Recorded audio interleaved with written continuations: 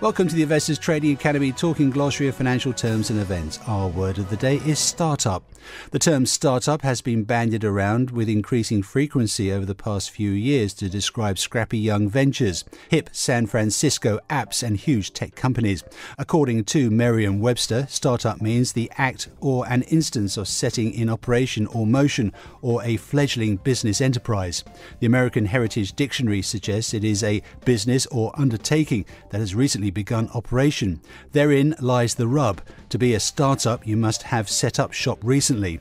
Though there are no hard and fast rules on defining a startup, since revenues, profits and employment numbers shift drastically between companies and industries, we filtered out the chatter of co-working spaces and hoodie-wearing employees to start concretely defining a startup. A startup is a young company that is just beginning to develop. Startups are usually small and initially financed and operated by a handful of founders or one individual. These companies offer a product or service that is not currently being offered elsewhere in the market, or that the founders believe is being offered in an inferior manner.